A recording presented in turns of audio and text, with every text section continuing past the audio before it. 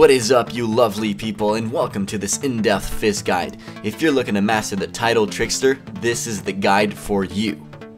Let's start by taking a look at Fizz's abilities. Fizz's passive allows you to move through minions, which is extremely useful in the early laning phase. Use this to your advantage to try to farm minions by moving in between minions. On top of that, you'll get reduced damage reduction from auto attacks, which is also very useful because you get poked a lot since you're a melee champion.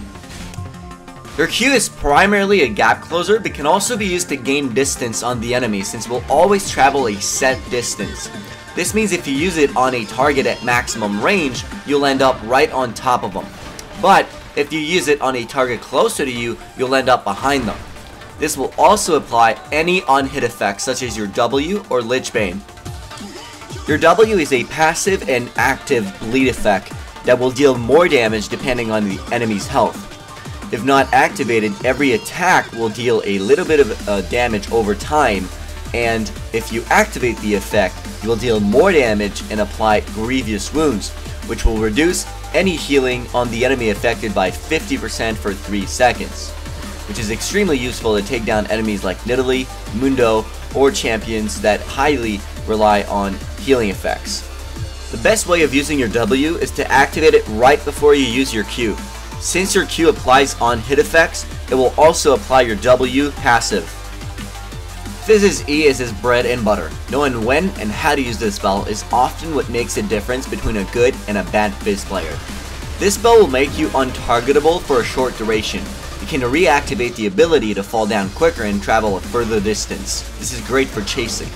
Or wait and fall back on the ground to deal damage in a bigger radius. This is great for farming and killing multiple enemies at the same time. If you wait, it will also slow the enemies down by 60%.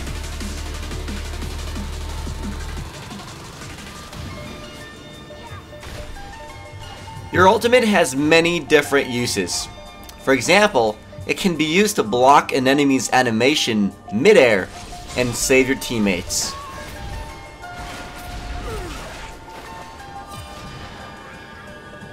Your ultimate can also be used as a long-range nuke, for example.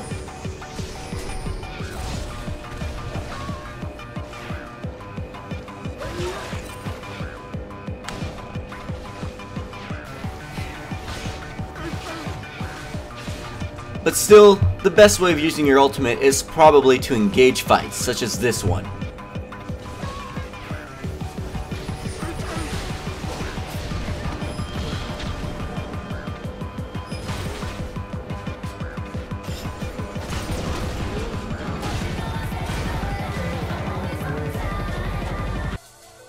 Alright, enough of the abilities, let's check out the runes and masteries for Fizz. Alright, the first page is 30-0-0. Now this is a very risky page that will maximize your early damage. It's very fun to run in normals, but I wouldn't recommend doing this in ranked games if you're new to Fizz. This is really for professional Fizz players that know exactly what they're doing and want to maximize their early game damage. The second page is 2109, which is the most common mastery page for Fizz. This one is a bit safer, but it will also be better for late game since it will give you cooldown reduction and utility, and also buff duration. For runes, I run flat AP Quints, armor seals, magic resistant glyphs, and magic penetration marks. Most of the pro Fizz players like Froggen or Bergson run this rune page. It is a generally effective rune page for any AP mid, and armor is essential for Fizz in the early game. Since he's melee, he tends to get harassed a lot by auto attacks, and armor will reduce that damage. Fizz is definitely not the strongest early game champion. He has a lot of trouble farming since he's melee with no poke ability. Before level 3, you want to play extremely passive and only farm the minions that are safe to farm without taking too much damage. Upon hitting level 3, you can start using your WQ combo followed by 1 or 2 auto attacks onto the enemy. You can also use E to do damage or to fall back. This will help you settle your lane presence and often make your opponent afraid of you, therefore making it easier to farm.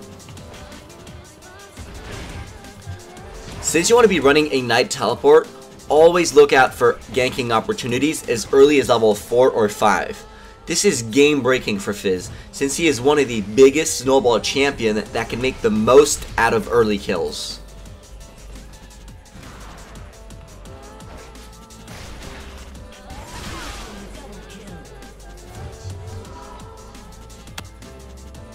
Fizz is a very good duelist. For this reason, you should always be looking out for fights and trying to pick up kills on the enemy jungler if possible. Here, I notice Vi is going to go do her raid since she was ganking mid, and I decide I'm going to go pick her off.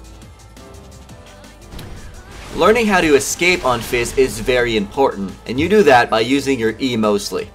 Learning how to E over walls is very important as it can make you live through some impossible situations.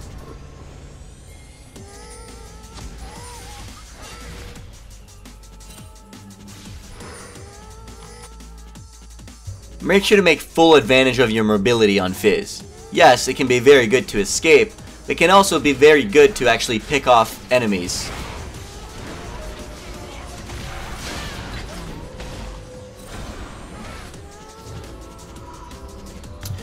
Knowing exactly how much damage you can deal on Fizz in the mid game is very important. In this 2v4 fight, I knew we could win since I had all of my cooldowns up. I open on Kennen, taking him down in a blink of an eye. Knowing I'm about to get bursted down, I use my Zhonya's under the tower to wait for some of my cooldowns, and then re-engage onto Vi, using my Q to gain distance from Mundo and Mord, and going in the bush to wait again for some of my cooldowns. I re-engage onto Mord, taking him down in an instant, and then we finish off Mundo, making this 2v4, resulting in 4 kills for us and no death. The late game potential on Fizz is amazing. Once you have Zhonya's and Guardian Angels, you count as like 3 or 4 people. In this fight, I'm able to demonstrate just that. This is a 1v4. I still decide to fight it because I know that my juking potential is huge. Notice here, I see an opportunity to go on Kennen and burst him down, and I do it. They blow 2 ultimates on me right there. I decide to use my Zhonya's to mitigate some of the damage. Then, I decide to go for Mordekaiser, who flashed over the wall. I do end up getting caught by Vi, but I still have time to use my E just in time to pick up the kill on Mordekaiser. My Guardian Angel goes down, and I do end up dying, but my kill picks up the last 2 kills, and we end up getting 4 kills for 1 death in this fight, and win the game.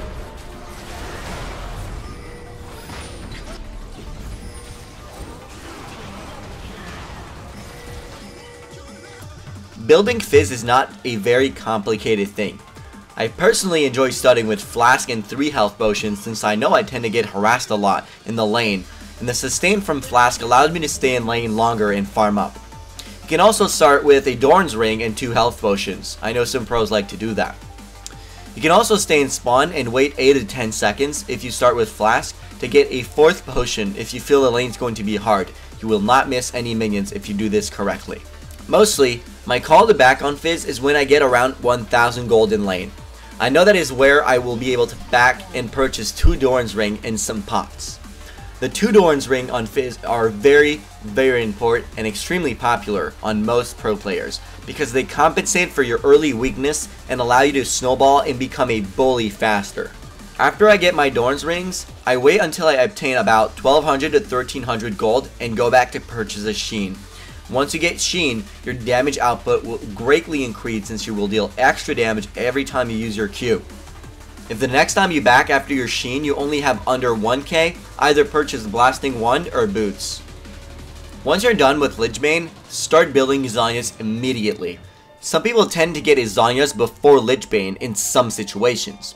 Playing against a Zed, for example, that is highly attack damage oriented, giving the armor from Zhonya's is very useful. Also, the active status is also very good for his ultimate. So, playing versus Zed, you could go for Zhonya's Hourglass, but it's not necessary. After I'm done with Lich Bane and Zhonya's Hourglass, I try to go for a little bit more AP items before I start building defensively. I tend to go for a Void Stab because the magic penetration is extremely good at this point in the game since most people have gotten a few defensive items. If I do have a lot of gold though, I might go for a Rabadon's Dead Cap or a Deadfire's Grasp.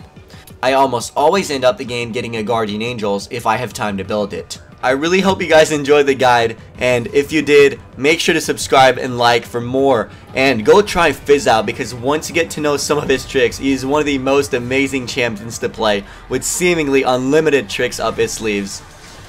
I'll leave you with some of my personal favorite plays from some of my games, so you guys can enjoy a bit more of Fizz madness. See you guys.